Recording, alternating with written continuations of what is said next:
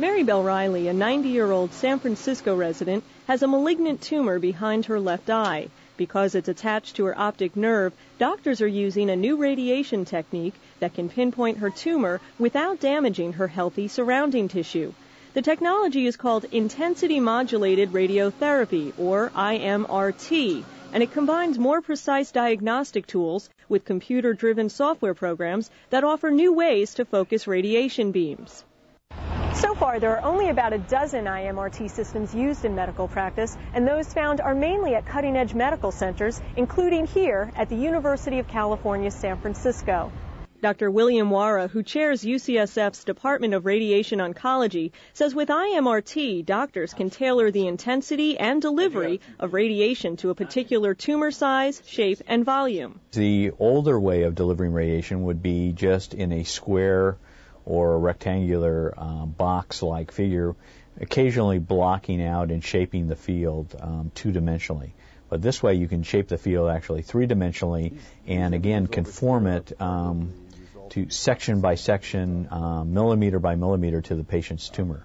And obviously some tumors are thicker in some places and some are thinner in other places. So it is the most precise way today of delivering radiotherapy, and is useful in many parts of the body in giving a higher dose of radiation to the tumor and a lower dose to the normal tissue surrounding the tumor.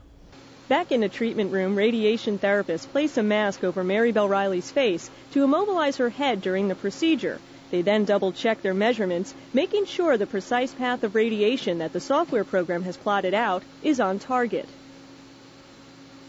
Once the treatment begins, the radiation gun slowly passes overhead as special lead shutters control the shape of the radiation beam. These lead shutters make a chattering sound as they open and close with rapid-fire speed.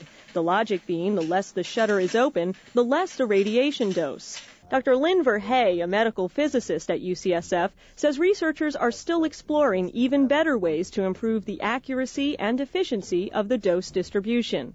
And once we can do that, we can ask our treatment planning systems to predict what that dose should look like at that point and do a quick computer verify, if you like, that in fact the patient is in the right position and the dose delivery is as expected.